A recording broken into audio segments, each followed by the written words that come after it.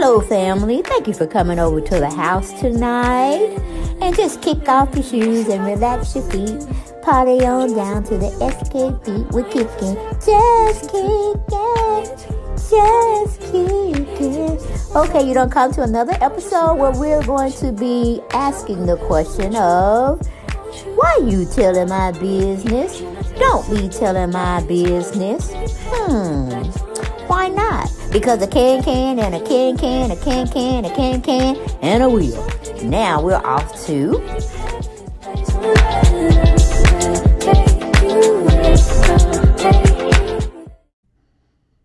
Hello, everyone, and thank you for coming back to Chanel's 48's World with her co-host, The Family. Okay, we let them chime in, and I chime in, and we make one big happy family, okay, with opinions, only opinions over here. This is an allegedly show over here, okay? Everything is allegedly. We just like to put our 2 cents in and make it go a little longer. Just, you know, not pillow talk, but just a little soft talky talk here and there and everywhere, okay? But I was just scrolling down. Y'all like my earrings? They're so cute, ain't they? They're paparazzi. And hell, I used to sell the shit, but anyway, they just never would give me my pieces that I needed. You know what I'm saying? But it just is what it is. But we're going to be talking about neneleakes and her lawsuit that she called herself dropping.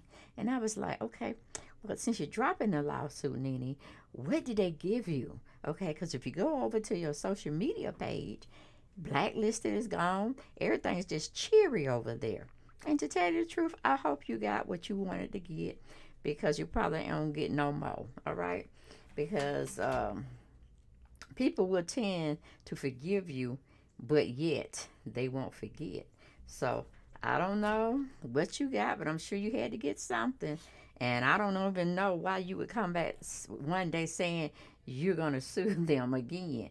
I'm like, no, NeNe, they had some shit on you, and you had some shit on them. And somehow, in between times, I think y'all just came to the meetings of the mind that said, we got each other, okay? We see each other. Where she was saying to Kandi, we see each other, all right? So I'm thinking that's where it came. You had some mess on them. They had some serious mess on you, and y'all just called a truce. And hopefully you won't ever go back to that situation. A lot of people are speculating. Not a lot, but, you know, enough to make you want to pause for the cause to say, could that happen? Maybe it would happen. Should it happen? Those kinds of questions. And we're just saying, some people were in the comments saying they probably think Bravo would like to have NeNe back.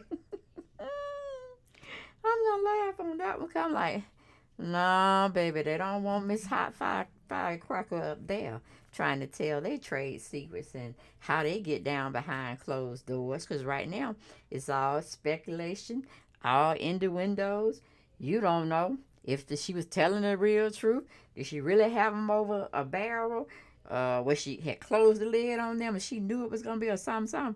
See, we ain't going to know about it because NeNe ain't going to tell about it because she's probably under oath or a gag order saying, you won't get this opportunity or you won't get this type of money if you say anything derogatory about us.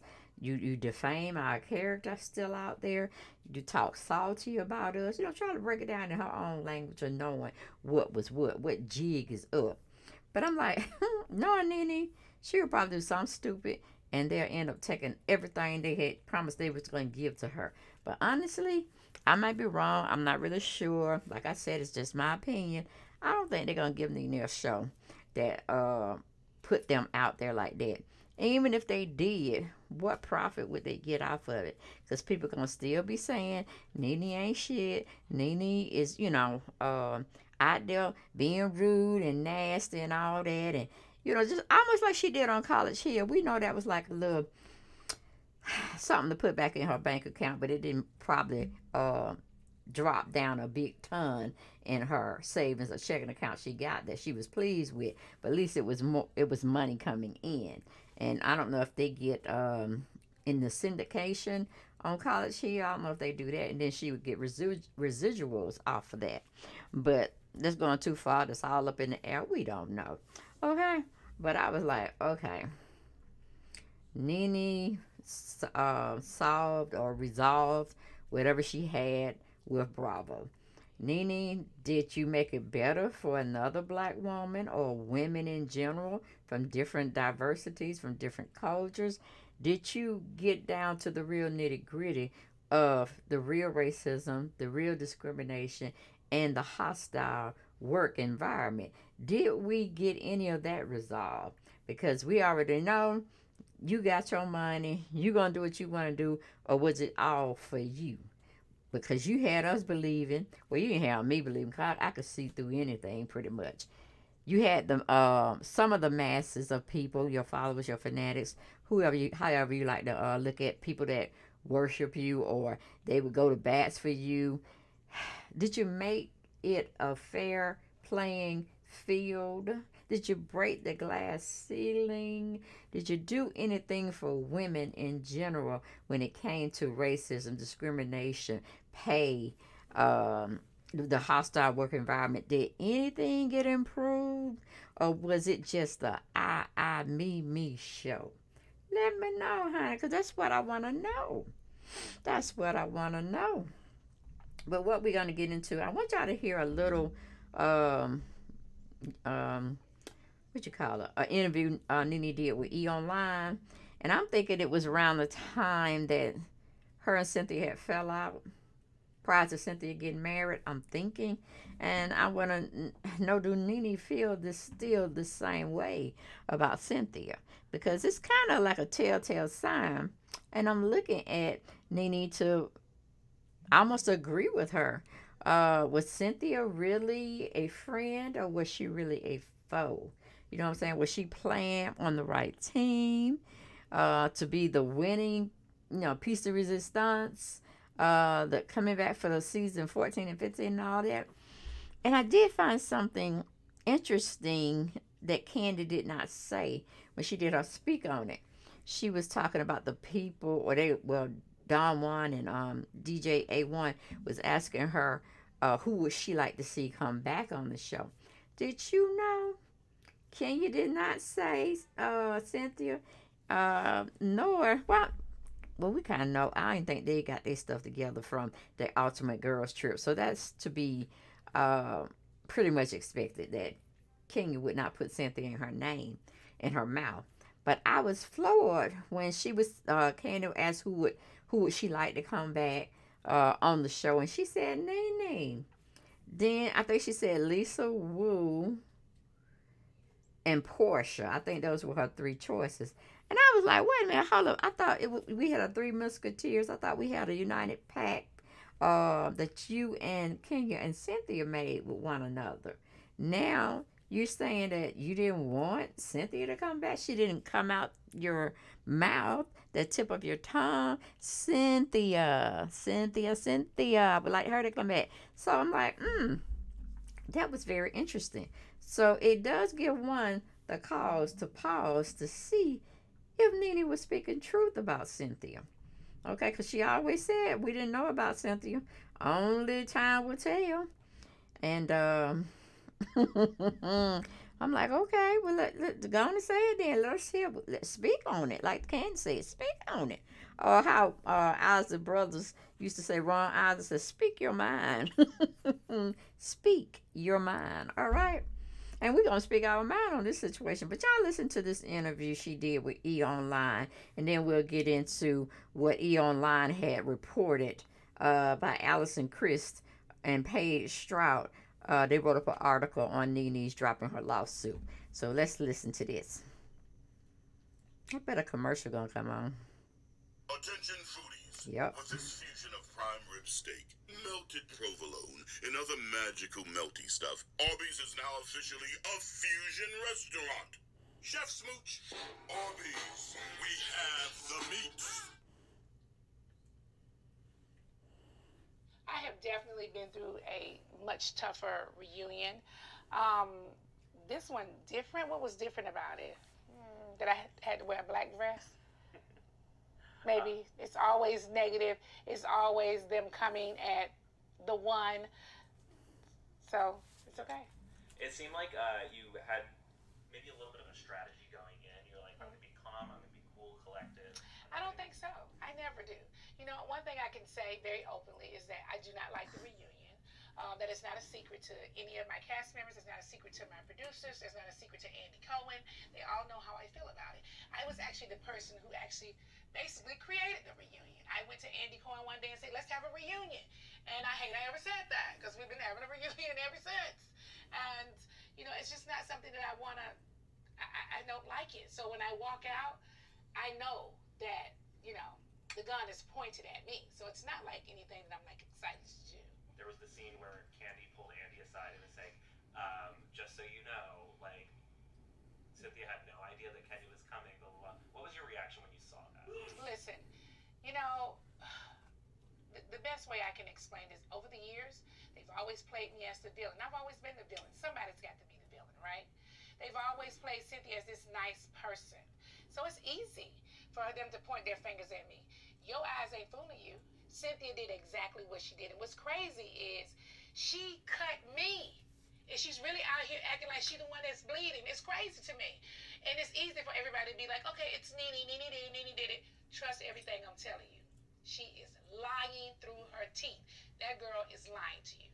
I'm telling you, she is lying with no issue at all. She's lying. She's out here doing damage control. She's running around here saying NeNe is a toxic friend, an unhealthy friend to be in a relationship with. A toxic friend? I'm blown away. When I saw that, I saw it hours before we walked on that set. When we do a reunion, they give you those tapes that night, and you watch all three, the final 3 episodes. When I walked out there, when I saw that, I cried like a baby. Because I felt like, you know, this is my sister. My husband had cancer. I don't want to lose a friend right now. You know, I love her like a sister. I'm hurt and shocked that she's out here actually saying she was a toxic friend. That's very hurtful. I've never been a toxic friend to her. I'm not going to do to her, though, what she's doing to me. Eventually, this is what I say. Eventually, everything will come to light. Keep pointing the gun at me. Just remember, she said I was a toxic friend and I'm an unhealthy person to be in a relationship with. Don't you forget I told you that. For a very long time, you know, I wear my heart on my sleeve. I love having girlfriends. And I feel like, you know, when you're working on a show like this, you get close because you're just working with people. So you guys even see each other outside of work and you get kind of cool, right? So it took me years to realize that, no. You can't be cool with these people. These are your coworkers. And I'm clear about that. To walk into that reunion and have certain girls to really just go against me for no real reason, that's very hurtful. So they are my coworkers, and I don't want to be friends with them. Let's be clear. I do not want to be friends with anybody that is willing to put their friendship on the line to secure a bag. I would never do that. Most of these girls are boring. Okay, let's be clear. Okay, so they need to try and turn it up at the reunion because all the executives have flown in. So they need to turn it up and let them know, I'm here, I need my peach for next season. I don't do that. I come in, however I feel is how I feel. What you see is what you get. But I can guarantee you this. I ain't faking the funk with you not now, day. I'm giving you all realness. And if I did something wrong, I would tell you. She is a liar. She's a liar, and they conspire, and they're in an alliance. Okay, so y'all heard. I don't know what season that was when they all wore black. Or maybe NeNe was just wearing black. I don't know. I think it was black when Porsha was on the scene as well. But anyway, what do y'all think about NeNe saying that those are her co-workers when she was on the Real Housewives of Atlanta? And she was giving it all she got because she said she don't fake the phone. And I'm like, NeNe. You wasn't being your true self either. You know what I'm saying? In some of those episodes, I'm like, girl. But let's get on into the article. Like I said, Miss Christ and Miss Strote wrote this article up. They titled it Real Housewives of Atlanta, neneleakes drops lawsuit against Bravo and Andy Cohen. Okay. We saw that coming though, wouldn't we? The ones who really knew about contracts or know a little about contracts, you know, and you stuck down to the truth that wasn't going no court. Too much hash has been slashed, you know what I'm saying? Too many lies have been told, and people got receipts and stuff. So, and this, like I said, NeNe probably had hers and they had theirs on NeNe. It wasn't going to be a fair fight either way, so it was better that they called it a truth than anything else. It says, neneleakes dismissed the suit that alleged Bravo and the teams behind Real Housewives of Atlanta did not stop or prevent a racist work environment from thriving on set. Get the latest update. Okay, so you see how they put that. Come on, find out, buffer. They said, let me read it to you again. It said, neneleakes dismissed the suit that alleged Bravo and the teams behind Real Housewives of Atlanta did not stop or prevent a racist work environment from thriving on set. Get the latest update. So, what did you change, NeNe? Is it still the same toxic work environment? Are they still doing racism? Are they still doing discrimination? Or are they not paying women the same amount of money that they would pay, men? I mean, what was going on? You wanted us to know about the lawsuit. You wanted us to know that you had the goods on them and you had your receipts, and you just sitting on a gold mine, and you just want to just release all your tapes, all your evidence to the public, and we make a public opinion on how you should be represented or what you should get from this lawsuit. But you didn't give us any of that, NeNe. You didn't give us that. That's why I say you toy with your followers, your fanatics, your fans, and you don't give them what they need, and that's info. Okay, that's all I'm saying, NeNe. You don't play it fair. You let us know about this. Why you didn't let us know about that? But anyway, we'll get on into the story. It says the former Real Housewives of Atlanta star has dropped her discrimination lawsuit against Bravo, Real Housewives of Atlanta executive producer Andy Cohen, and the production companies behind the reality franchise, according to court documents obtained by E! News. Leaks hereby dismiss this action and all claims asserted by Leaks without prejudice, thereby concluding this case before this court at this time. The doc reads, all parties consent and stipulate to the foregoing dismissal. Okay, it says no party will seek recovery of costs or attorney fees in any submission to this court. Initially filed in April, the lawsuit, which also named NBC Universal, True Entertainment, and Truly Original as defendants, alleged that the network had fostered a corporate and workplace culture that has permitted and tolerated, if not encouraged, racially offensive and insensitive conduct, statements, and actions by their employees. As part of the suit, Leaks specifically took issue with the former Real Housewives of Atlanta co-star Kim Zolciak Biermann, alleged racist insensitive behavior, though she was not listed as a defendant. The original lawsuit that Zolciak Biermann was allowed and permitted to engage in racially offensive conduct and or make racially offensive statements without facing any consequences from the network. During an interview with OWN's The Nightcap in June of 2022, Kim briefly addressed the lawsuit. She knows what she's saying is not true in regards to me, she said. That's ridiculous, and she knows it, so I'll deal with her when she's done with them. Prior to the lawsuit, Leaks called out Bravo and Cohen in September 22, tweeting, My white counterparts were elevated and given full seasons, episodes every season. Each season I was given less and less. Don't ask me, at Andy Cohen and Bravo, and ask them why. Leaks started as one of the Real Housewives of Atlanta original housewives upon its premiere in 2008.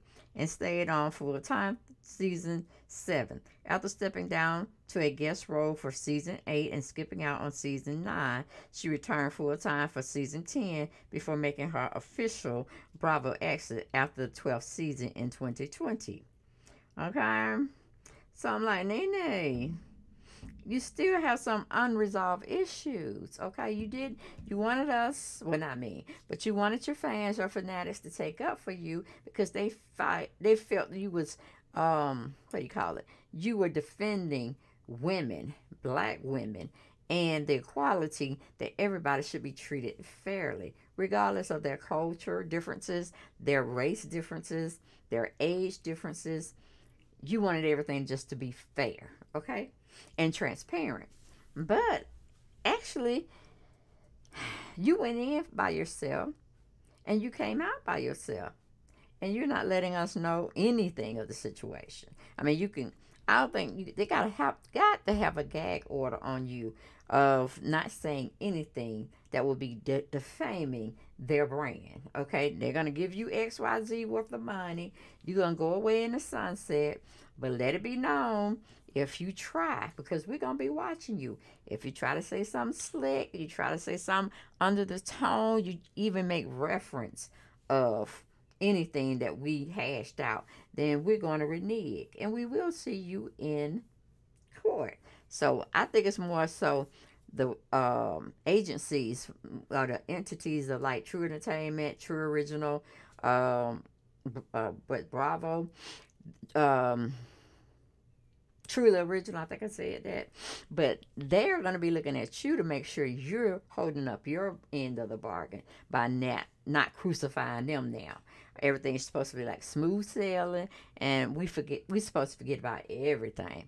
Now, if NeNe was true to herself, she would have fought them. She would have fought them tooth and nail and say, no, we're going to go to court, if that was even an option. You see what I'm saying? Because she wasn't doing it for just herself and her livelihood. She's trying to make it better for, women in general, of all races, of all creeds, of all colors. You see what I'm saying? But that it doesn't seem like that's going to be the deal, the winning ticket. And that was the same, huh?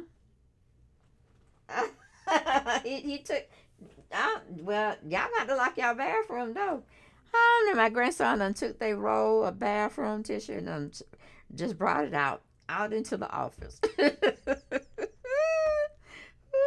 And I didn't know he was doing it because I'm up here taping the show. And he being quiet. He's being on his little sofa. Oh, my goodness. But anyway, that's your son. But anyway, damn, you just broke my concentration. You always do that when you come up here. But yeah, I think NeNe went in self-serving and she came out self-serving. And to be honestly truthful, I think that's human nature. We are gonna go solidify and cement our wealth, or what we felt was done to us. We're gonna try to make it do what it do, and it is gonna be about me, myself, and I. So but see, NeNe was on the premises. She just didn't like that they would discriminate against, her, and it's probably was, her color and all this stuff, and it was just unfair, and I'm like, okay, we still have black women up there, and they're seemingly like they like their job. They don't go in after one season has passed and tell them, I don't want to be a part of the show anymore because I think y'all are ratchet. I think y'all are y'all are disgraceful. Y'all discriminate. Just everything, especially when you have done a good job for that season, and that what you're saying would just be coming out the blue because they know they rewarded you accordingly. And but none of them have done that. So it's almost like he say, she say type of deal. Because if it really was like that, even though Kandi's still there, Kenya's still there, who else we got? And the newcomers, they're still there. So would it be something like, okay, maybe they just didn't like you, NeNe, because you'd have been doing so much damage control to show them up, and for us to forget about what you did, what we saw on TV, hell, what we see in Atlanta when we are in the same vicinity that you are. you are stuck up. You are like, you the only one that's there in society. And I do believe it because they really caught you on camera. And I'm still talking about that incident of you and two women fussing, arguing real bad in the airport. And then this white gentleman saw you in a not a hair salon, but a beauty, what do you call that thing when you go into a store that just sells all hair accessories, along with any other type of accessories like fake pocketbooks and all that. I don't know what you call it, a wig store, I guess, to be fair, because that's what most people are going in there to buy, weave or wigs or other accessories for the hair, the grooming parts, doing your hair, and possibly have a office space where they can do, I guess, weaves or sew-ins on the spot. But yeah, a couple from out of town, white, older, little happy couple just visiting Atlanta, making it do what it do. And they finally ran into a celebrity. And then they were sitting up there wanting to get your autograph or something. You sitting up there like, why are y'all here? I'm not talking to you all. I'm not giving you any of my energy. Why are y'all still bothering me? And when we saw it and they had it on news, and I think it was in the AJC, our newspaper rag that's still here in Atlanta. Or well, he put it on social media, so it was probably hitting Twitter, Instagram, and YouTube at the same damn time. They was showing themselves, and they showed NeNe, and it was NeNe. It was nobody portraying that, you know, her look-alike or whatever. It was her, and she was like not saying anything to those people. So it was really a telltale sign. So I don't know, NeNe. I don't know, because I guess you want to be, you're fake to your real celebrity, well, your followers and your fanatics, but you're all good and everything's gravy when you're rubbing heads with other local celebrities or celebrities that have come out of town. So I don't know, y'all. What y'all think? You can get down in them comments and say whatever you want to say. You know, I'll swoop down there sooner or later and put y'all little hearts or check marks, or I might even comment if I thought you said something that, you know, really made me think. You know what I'm saying? Like, I didn't take it to be that way. Thank you for, you know, letting me see a new opinion or a new perception on the take of this topic we're discussing tonight, or that particular night I was doing the video. So, I don't know. It seems like the monster that Bravo created is going to continue. It's going to continue. But we'll see. We'll see if she starts to act all nice and start saying things about, you know, Bravo and True Entertainment. We know she sold herself out. Meaning she sold herself to not say anything against them, derogatory, or really anything about them at all. And she was still getting paid. So, if that's the way we play the game, NeNe, I guess that's the way we play the game. Or, girl, did they tell you they was going to hook you up with some jobs, honey? Was that a part of it? Okay. Like I said, we'll never know. And I know it'll never be in your tell-all book. It just is what it is, right?